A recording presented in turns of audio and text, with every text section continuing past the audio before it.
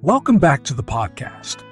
Today, we're going to talk about urban farming, a practice that is growing in popularity around the world.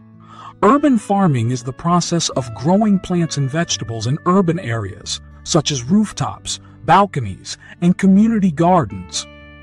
It is a sustainable way of producing food, which has numerous benefits for both the environment and the people living in cities.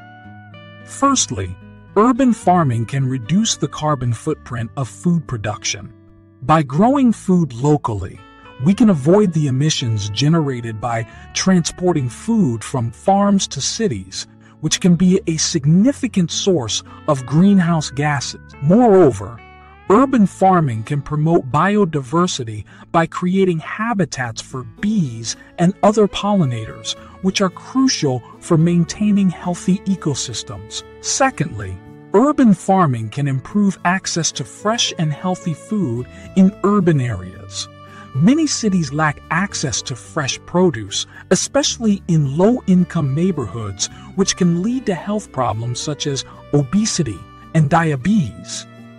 Urban farming can help address this issue by providing fresh and healthy food that is grown locally and is easily accessible to the community. Lastly, urban farming can help build stronger communities by creating shared spaces where people can come together and work towards a common goal. Community gardens, for example, can be used as a meeting place for people from different backgrounds and cultures to share their knowledge and experiences.